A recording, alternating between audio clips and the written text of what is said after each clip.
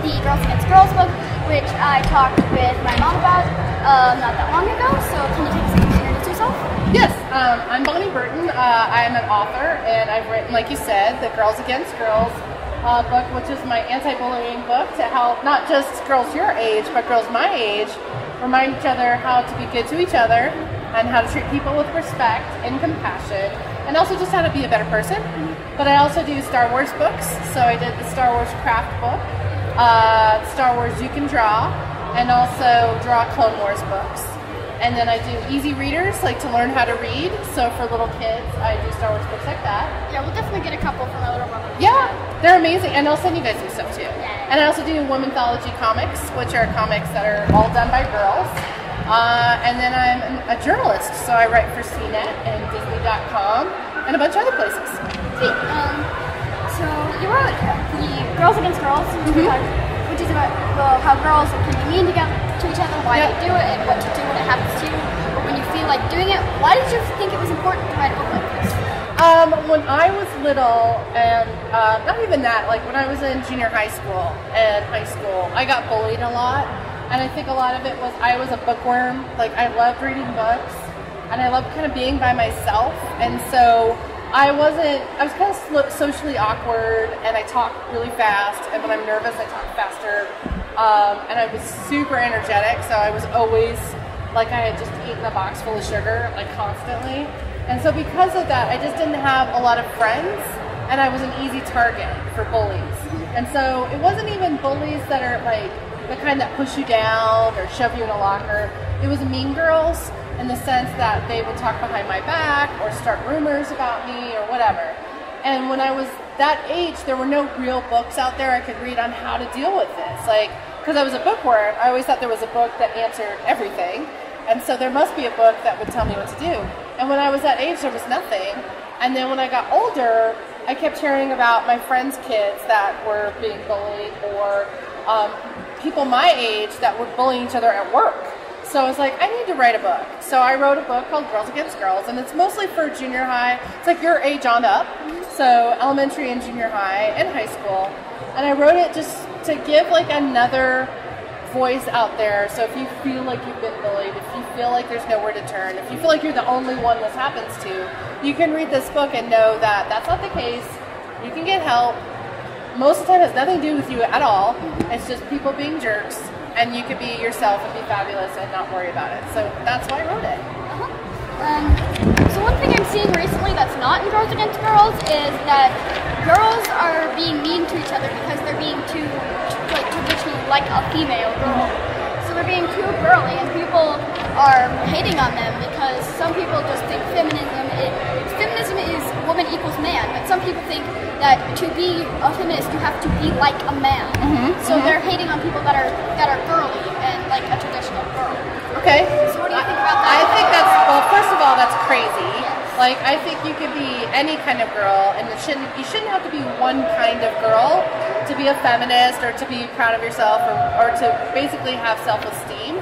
I think if you like to wear dresses, that's totally cool. If you're a tomboy, and I don't even like that expression because I think wearing jeans is not necessarily a dude thing. I think that's totally fine for girls to wear. Like Clearly. These are jeans that were created in the girls section. Yeah, and I love that. And I love all the details and the hearts and flowers and stuff. And to me, like, I was a tomboy, so I didn't really dress up as girly stuff until I saw Star Wars. And then when I saw Star Wars, I dressed up as Princess Leia all the time, even when it wasn't Halloween, which was also why I got bullied, because I was a weird geek girl kid.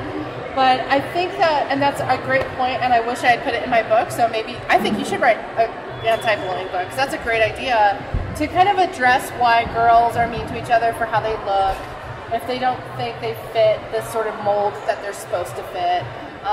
And it's true, there's girls that are mean to each other because they're either too girly or not girly enough or not, you know, taking a certain stance or looking a certain way. And to those girls that like to wear girly stuff, I say keep doing it. There's nothing wrong with it. You can be as girly as you want and still be a feminist. Just because you're a feminist is not a bad thing, and feminist doesn't mean you have to like act like a dude or dress like a guy. It just means that you're proud of yourself, that you're equal to guys, you're not going to be a lesser type person, and that you're proud to be a girl. I mean, to me, feminism is that you're proud to be a girl. And it doesn't matter what kind of girl you are, as long as you're good to other people and good to yourself, that's totally fine. Well, the only reason that I don't wear dresses is because they're uncomfortable to me.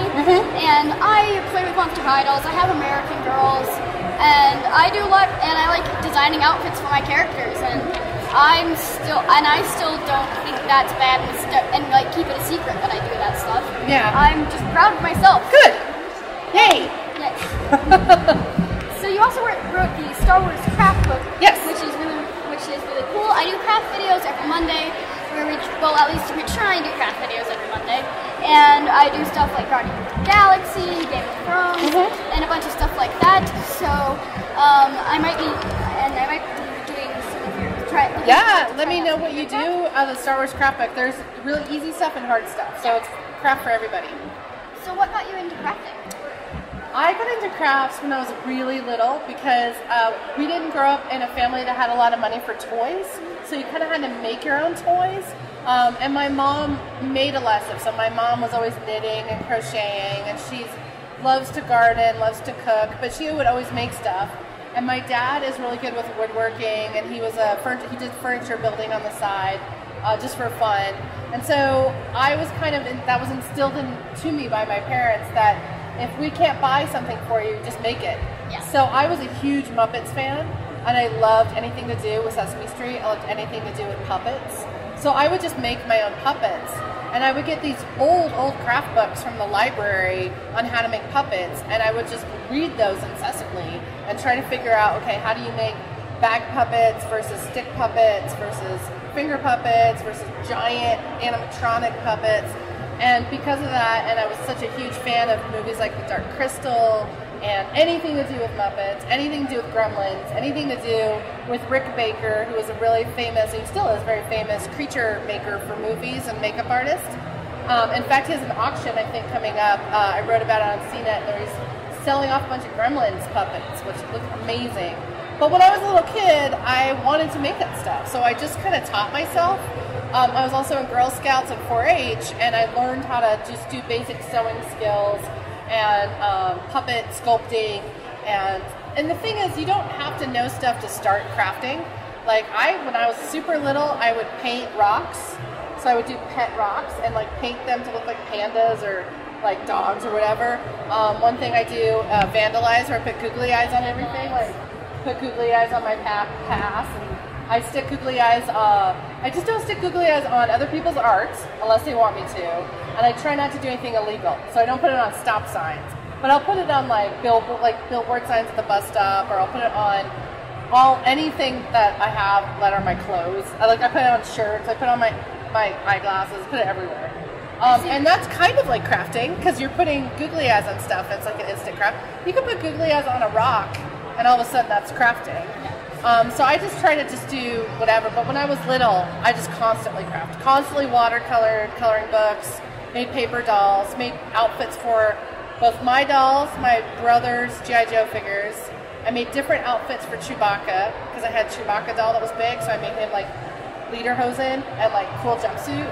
I treated my Chewbacca doll like Barbie, pretty much. And then I also I made outfits for my Godzilla toys. I was a weird kid. I have a feeling we would have totally been best friends, though. Yes. But I don't know. I loved crafting when I was little. Yes. And I still do. Yes. I'd love to start doing something where, like what you do, where you craft with someone while sort of interviewing them. Yeah. So where did you get started by doing that? And are people normally open to being able to do that? You know, it's interesting. I did a show for Stan Lee's World of Heroes YouTube channel called Geek DIY.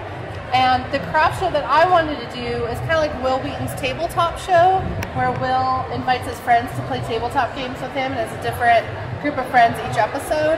So I did Geek DIY, where I just picked one friend that either I knew could craft or was afraid to craft. So I could convince them how easy it was and convince them how much fun it was. And then we'd do a thing like with Will Wheaton, we made dice pillows. So we made these giant, really cool. So much fun, yeah. And then with I think he asked for a double. I can't remember. Yeah, he wanted a 21-sided die, and it would have taken us 3 days to do that. So I had to do something quickly. So we just did regular dice. But he was. I don't think he's a crafter, and he definitely did not want glitter on him. So there's certain people that they don't like crafting until you show them how, and then they're totally into it, or at least they're open to it. And so I had fun with that show because it was with Grant Imahara from Mythbusters. We made a really crazy bad robot costume, but he had so much fun, and he's used to making real robots. And this was just a weird costume that looked like it was from 1950s or something. But we had fun doing that, and honestly, if you want to do something like that, my biggest advice to you is don't worry about making mistakes. You can always edit that out or keep it in. I always think bloopers are great, so I keep stuff like that in. And always pick a craft that you know you can do fast. I always do the steps ahead of time. I feel like that's my voice. I was thinking, what time? No, so when I do a craft show, it's kind of like a cooking show. I don't know if you watch Food Network or like Junior Chef or Master Junior Chef or anything. Sometimes they'll have stuff already made in steps, so you don't have to do the whole craft at once. You can show it in steps. But if you do a show like that yourself, it's super fun, super easy. Just remember to have fun. Anytime you do anything on YouTube, you have to remember, this is for fun. Have you had any problems being a woman in a male-dominated field? Any problems about being a woman in a male-dominated field? I think the only problem I have is sometimes you second-guess yourself every once in a while, and I think this is in any career or any field where you really are passionate about it and you love what you do, but then you meet someone who's kind of talks down to you or makes you feel bad about it. You have to remember when people come to you like that, or they try to keep you down, or they try to prevent you from being awesome, or they try to, they criticize you but not in a constructive way, that's their deal. Most of the time they're jealous or envious of what you're doing, or they feel threatened because they're not as talented, they're not as optimistic, they're not as excited as you are. So you kind of have to just remind yourself that a lot of times it's other people's problems, not yours. So whenever I'm doing comics, or I'm doing video games, or doing something that, and I don't even think that's a male-dominated field anymore. I think that that's, a lot of girls are already in that. You just have to remind yourself that you're there for a reason. The only person you ever have to prove yourself to is yourself. Yeah, that's it. Vandaleyes is a really, really cool project. Do you know where did that come from? Yes, so it's kind of funny. Googly eyes have been around, I think, since the 1940s. Like, they've been around forever. And they're the cheapest thing to buy in the craft store. And they were always on sale. So I would buy a bunch of them.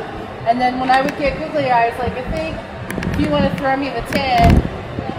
So, emergency googly eyes. So these are emergency googly eyes, which is funny because Archie McPhee sells these. It's a great toy store in Seattle, and they're online as well.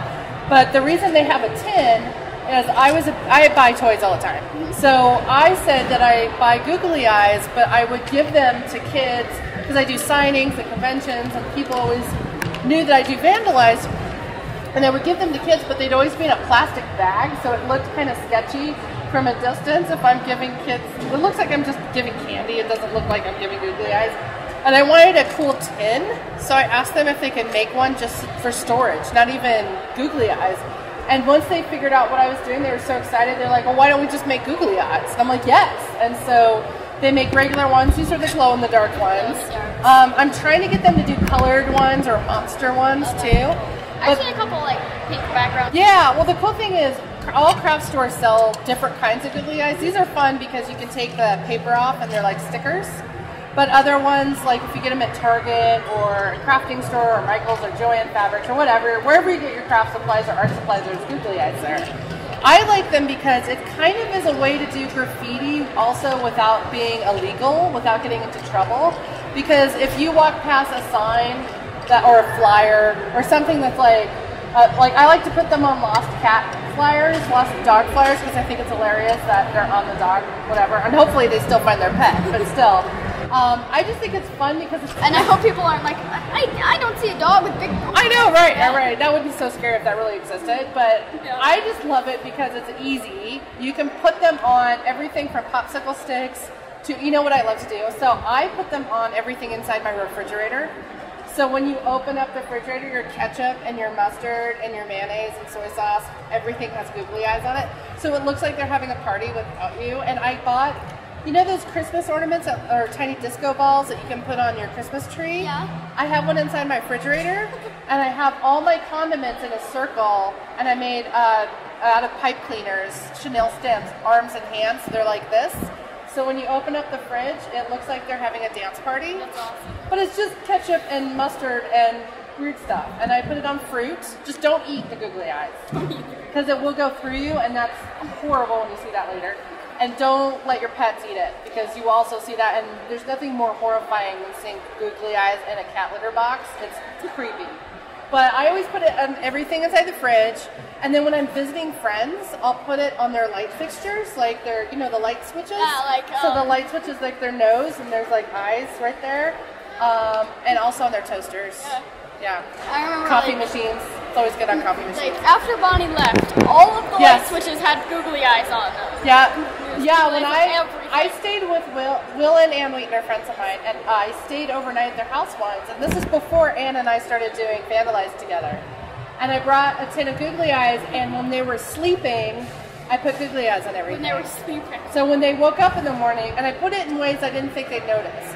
I put it on, like when you open the lid of the toilet, I went in and put them in on Will's toilet, and he didn't know it for like weeks, and then he saw it at one point, and he's like, wait, when did this happen? And then I put it on all their light fixtures, and then their faucets, and then stuff inside the fridge. And it was the most hilarious thing ever. And that's when Anne's like, oh my god, we should do this all the time. And she's the one that came up with vandalize. It's such a great pun, because it's like vandalizing, like graffiti, but it's not really, because there's eyes, not graffiti. And she and I have been doing that forever. So we do t-shirts that have the Vandaleyes logo on it for Mighty Fine shirts, and all the proceeds go to Pasadena Humane Society. And then we made, I should have worn them, but for Espionage Cosmetics, you know the nail stickers, like nail wraps? Yeah. We made glow-in-the-dark googly eyes for your nails, which I will send you some if you want some. And they're glitter. They're glitter too. They're glow-in-the-dark and glitter. Yeah. So I'll send you some. So we did that, and we just had fun with it. Yeah. And that's the thing, like googly eyes, it's the easiest thing to craft with. I love it. I made a wreath for Christmas that's all googly eyes on styrofoam. So much fun. Yes. Like you can do vandalize everywhere. Yeah. You do it on the badge. You could do it on yourself. You could do it right there and right there. Or you could do it right there. Yeah, do it on the eyes. Yeah, see? Done. You did. Done. Yep. That's perfect placement too. Yes. And the great thing too is if you're on Twitter or if you're on social media, just do #vandalize, and then you can see what everybody else is doing. And then we have a blog that's vandaleyes.net, and you can see how everyone vandalized. Yes. I want to take a picture. After we're done, I'll take a picture of that. Yeah. I'll add it to our blog. So thank you for taking a couple of minutes to sit down with us. Anytime. I love your channel, and I'm a big fan myself, so I'm honored that you asked me to do this. Thank you for reviewing my book. And then if you want, I can send you I can send you my other books if you want to like review any of those. Oh yeah, that'd be awesome. But I want to see what you write, because I think you would be really good at writing both anti-bullying book, but I want to see if you do a craft book. Oh, I'm working on writing some fictional stuff right now. Yeah, I want to see it. Yeah, definitely. So keep me updated on what you're doing, and then when I have the YouTube show again, I'll bring you on my show. Yay. Okay, good. It's time to press subscribe button. Subscribe button. Subscribe button. Subscribe. Bye, bye, bye, bye, bye, bye, bye, bye.